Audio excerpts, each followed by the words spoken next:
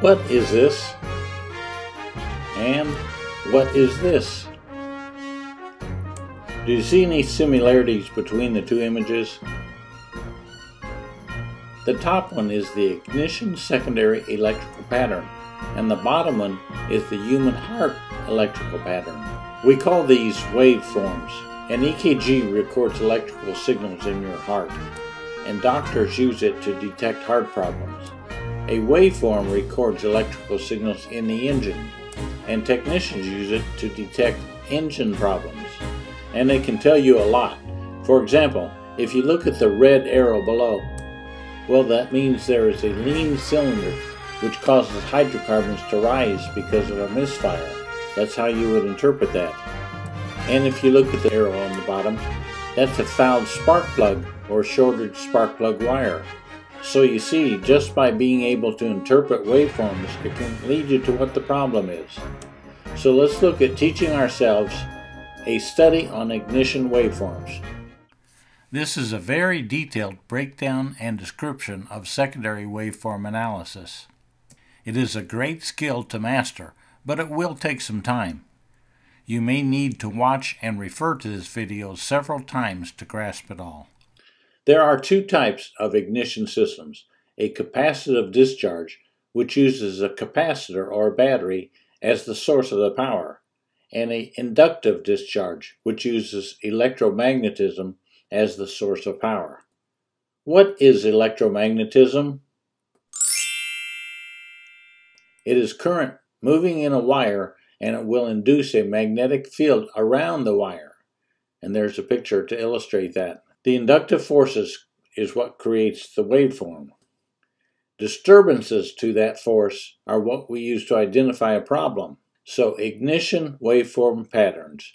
Now if you look at both of these, the top is alphabetically starting with A, and the bottom, the human heart, is alphabetical starting with P. So it basically just means that it progresses just in a normal fashion. The waveform at the top, which is secondary, the A, the first thing, corresponds to P in the human heart. Both of those are the first things that occur, and then so on until they're all covered. So in secondary waveform analysis, whenever we're studying anything electrical, what are we looking at? Well, whenever we're studying anything electrical, we're looking at basically Ohm's law in action. Now, you know, in Ohm's law, each element is directly related to the other. As one changes, so will the other: volts, current, and resistance. Now, waveforms are no different. When one element changes, so do the others. So to get this waveform, we use a magnetic induction probe. There are various styles of induction probes. Here's just a few of them. Now, clamp meters rely on the principle of magnetic induction to make non-contact AC current measurements. Electric current flowing through a wire produces a magnetic field. So in secondary waveform analysis, what exactly are we looking at? Well, we're looking at Ohm's law in action: volts, current, and resistance. Now this is a known good pattern. This is what it should look like. Now you see that on the left side we always have our voltage going up and down, and on the bottom is our sweep or our time span. And we always read left to right. Now since we read left to right, let's start left to right. So the first place we start at this red arrow is on the left, and this is indicating system voltage, somewhere around 12.6 or 14.6 if the battery is good. No current is flowing, nothing is on. We just have static system voltage. So since nothing is on, we have not dropped any voltage. Remember voltage drop testing? We have to have something on. So keep in mind, we're looking now at a secondary waveform, not the primary. Now this is an example of both primary and secondary. And if you look at the top one that is green, that's the primary current. And the bottom one, which is red, that is your secondary voltage. Remember the difference between current and voltage? Now this is of course obtained from using a 2-channel lab scope. The top one, you get that by using an amp probe, and the bottom by using an inductive pickup. Now this next part may be a little bit confusing, so keep in mind magnetic field, current flowing through a wire. Yes, current is being pushed through the wire by voltage overcoming resistance. But remember, we're looking at the magnetic field that it creates. To see the current, we would need a current clamp, like this. Clamp meters and adapters measure this field using one of two technologies. Both technologies measure this magnetic field, but with a slightly different sensing method. For DC currents, it uses Hall effect, and for AC currents, it uses inductive technology. Hall effect and induction are both non-contact technologies based on the principle that for a given current flow, a proportional magnetic field is produced around the current-carrying conductor. This creates a signal. That signal, which is proportional to current, is then amplified and measured and then displayed as a waveform. So what you see displayed is created by which method or which tool you're using. So current flowing through a wire can be measured in two ways, either with an inductive sensor or with a Hall effect. The inductive sensor is for our secondary waveform, and the Hall effect creates our primary waveform. Now, since primary happens first, let's look at it by itself. The primary event is mirrored in the secondary, but we can't see it because we're looking at electromotive force, not current. A mirror image is one thing seen from two viewpoints. So the primary event is mirrored in the secondary. We can't see it because of the inductive and Hall effect. They're both different methods. Now, using a one-channel lap scope, the primary current waveform by itself would look like this. Now, this is current, not voltage. It's read as amps, and the primary current waveform by itself would look just like this. Now, this is both primary and secondary superimposed on top of each other. Remember the mirror effect? You're looking at the same thing from two different perspectives. Current from a Hall effect and voltage from electromotive force. The coil on and off events, they happen at the same time. So in the primary and the secondary, we can see they happen at the same time, both on and off. Now when you're looking at a secondary waveform, if something did not look right in this area, you would switch to current ramping for more detail. Since most newer ignitions today use coil on plug, and because both primary and secondary events can be seen, we'll use the secondary waveform from here on. So we have the primary turn-on point. That's the ignition starting point. The ignition module grounds the primary circuit. The coil is a load. It has voltage, so when it gets ground, you should see the voltage drop. It's being turned on, right? And then you'll see oscillations. What are oscillations? It's startup speed. From a dead stop, it takes time to reach full acceleration. It takes time for current to overcome the dead stop resistance in a circuit. So our ignition starting point, the ignition module grounds that primary circuit, and we see the oscillations. Now the oscillations are only seen in the secondary waveform. You won't see them in the primary. The primary current begins to flow, and in the waveform it would look like that. But again, that would be looking at the primary waveform. Now the primary is mirrored in the secondary. So you're actually seeing the primary and the secondary events on top of each other. So there's your primary on top of the secondary. Now remember, only primary current is flowing at this point, but only the secondary is visible. See what I said about it being a little bit confusing? Now let's keep going. The primary current limiting is the next, if there is current limiting. The module or the PCM limit current to protect the coil in the module. Why would we not see a current limit bump? Because some systems don't limit current. The left one is an example of current not being limited, so you can see the peak going up.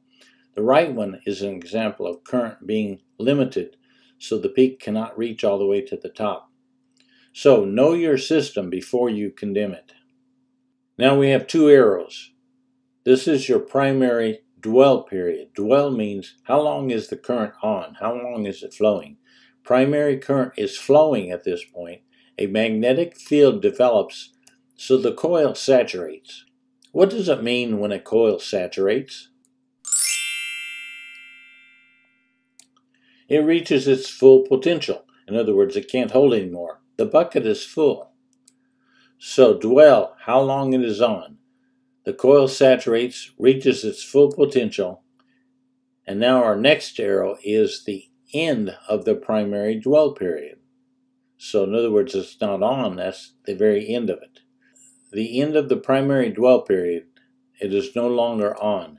Now this red arrow indicates the primary turn-off point. That's the end of the primary dwell period. It's no longer on. The module opens the primary circuit, the primary magnetic field collapses, and voltage is induced into the secondary coil windings. Now, to understand how that voltage is induced, you're going to need to refer to a different video which is titled How a Transistor Coil Works. That would explain that. So the voltage is induced to the secondary coil windings, and that voltage is multiplied by the number of coil turns. The secondary voltage discharge occurs, and that is called the firing line, or the voltage spike, which is the firing line. It appears to be truly vertical at this time base.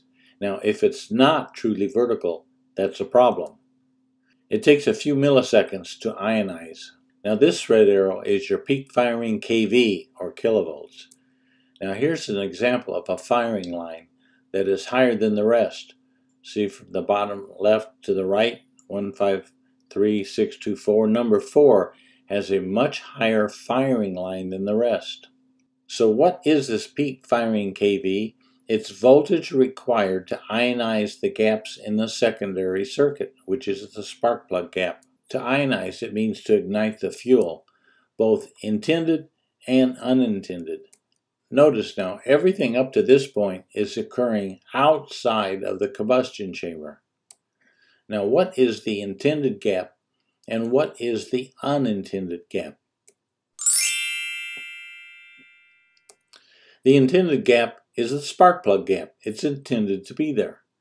The unintended gap, now that's going to need a little bit more of an explanation. Now, contrary to popular belief, peak kV is not affected by high resistance in the spark plug wires. No current is flowing in the secondary circuit at this point. Therefore, resistance in the spark plug wires does not come into play. Since there's no flow, resistance has nothing to resist. Again, notice that everything up to this point is occurring outside of the combustion chamber. Now remember, we're talking about volts, resistance, and current. What happens inside the combustion chamber affects the amount of voltage required to ionize the spark plug gap. Because these things vary, peak kV will also vary. kV demand will increase due to retarded timing, lean conditions, increase in cylinder pressures, and excessive spark plug gap. kV demand will decrease due to advanced timing, a rich condition, decrease in cylinder pressures, and a small spark plug gap. This is peak kV. Now, no secondary current is flowing yet. Keep that in mind. Secondary current doesn't flow until we get to this point. That's next. And we call that the spark line. Volts for spark across the gap. Many techs spend too much time analyzing the firing line. By analyzing the spark line, we can see current conditions inside the combustion chamber. It's kind of like having X-ray vision. You can see things that are not visible from the outside. As combustion chamber conditions change, the voltage required to maintain the spark plug gap will change. These changes will be represented as fluctuations on the spark line. And these changes you could see right in this area. Now here's an example of fluctuations on the spark line. What affects the spark line, which is how much voltage is required to bridge the gap? What affects the spark line? Well, air-fuel ratio, compression, valve sealing, secondary resistance. And where would you see that? Right here in the spark line. So what do we look at? Well, we look at spark KV, spark line slope, spark turbulence, and spark duration. Where do we look? Right here. And now this red arrow indicates the spark KV, or the point where the spark line intersects with the firing line. And this is the point where the secondary spark begins to bridge the spark plug gap, and secondary current begins to flow. So this is the firing KV at the top and the spark KV at the bottom. Notice the difference. Anything that increases the amount of voltage required to bridge the spark plug gap will be seen as an increase in the spark KV. Since secondary current is now flowing in the circuit, secondary resistance now plays a part in this, and you can see it in the waveform by looking at what we call the slope line. The slope of this line represents increasing or decreasing voltage that's required to maintain the spark across the gap. A relatively horizontal line means that the voltage required to maintain that spark across the gap did not change. No significant changes to the conditions inside the chamber. Now an upward slope, now that indicates that there's an increased voltage demand while spark is crossing the spark plug gap. Increased resistance inside the chamber. Now the downward slope indicates decreased voltage demand while the spark is crossing the spark plug, which is a decreased resistance in the combustion chamber. Here's an example of a spark line that is sloped up on all cylinders. Now a tech tip here is all spark lines will slope up at the very end. This is the flame burning out, so resistance is going down and voltage is going up. Where? Right here. So look for the slope in the first red portion of the slope line, because all of them will go up the very tail of the spark line. Where do we look for it? Right here, in the slope, in the middle of the slope, because the tail part will always be sloped up on all. Now the next part is your spark duration, or the length of time the spark actually bridges the gap. The primary function of the ignition system is to maintain spark for as long as there are available hydrocarbons present in order to achieve a complete and controlled efficient burn. That's called spark duration. Spark duration is also referred to as our burn time. The single feature that most scopes will display accurately, regardless of any of the factor, is the burn time, and it's usually 1 millisecond to 2 milliseconds in duration. Now here's our secondary burnout. The secondary burnout is where the spark literally blows out.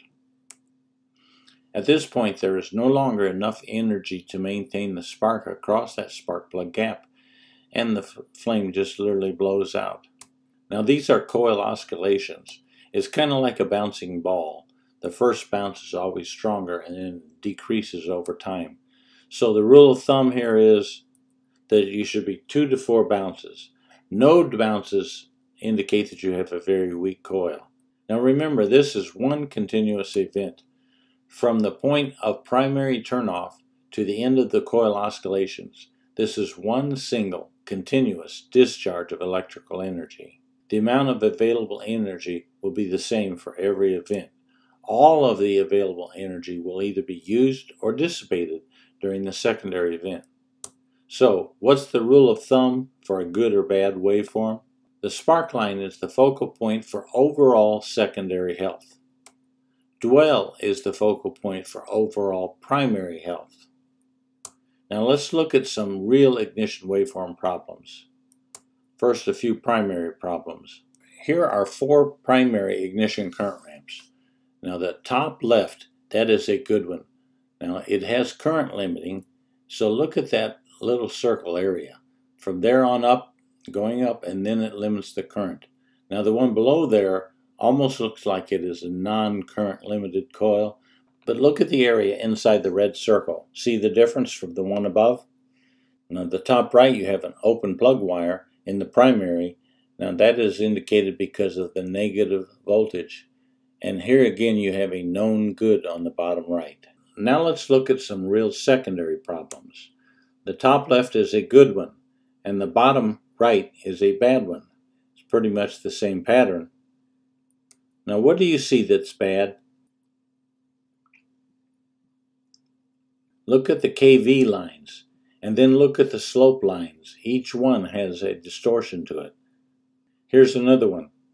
Now this is a bad spark plug wire. And another one, look at the slope line, look at the kV and the spark line. The injector for cylinder 4 has been disconnected, so cylinder 4 has no fuel, and this is during a snapped throttle. What about this one? We have faulty plug wires and it is under load, or in other words at 2200 RPM. This is faulty spark plug wires under load at 2200 RPM.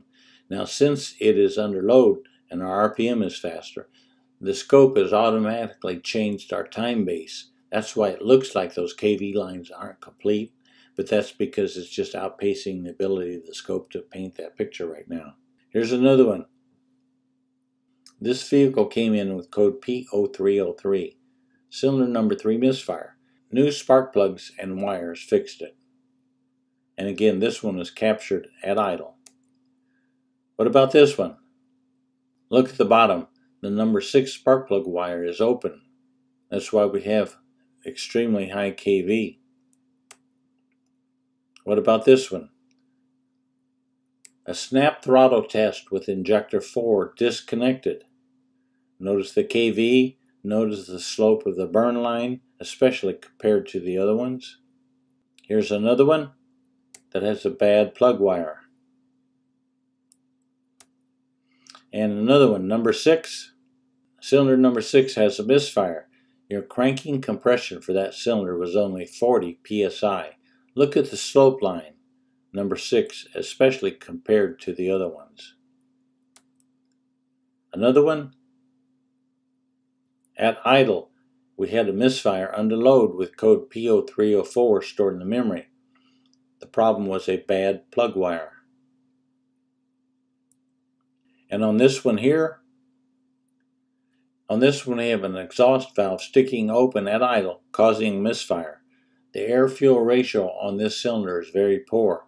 We have enough fuel to start, but not enough to sustain a good burn time. Look at the slope of the burn line. Of course, there are some OEM ignition systems that have advanced designs, like this one, which is the Ford Multi-Strike. These variations need to be covered separately. So here is what we need to remember. Compare. Comparative analysis is the best way to determine if something is good or bad. Link the waveform with the symptoms. There should be a direct relationship to the problem you are having. Now you may be saying, how in the world do I get a secondary waveform? So stay tuned. We're going to do a video on how to obtain a secondary waveform. Thanks for watching.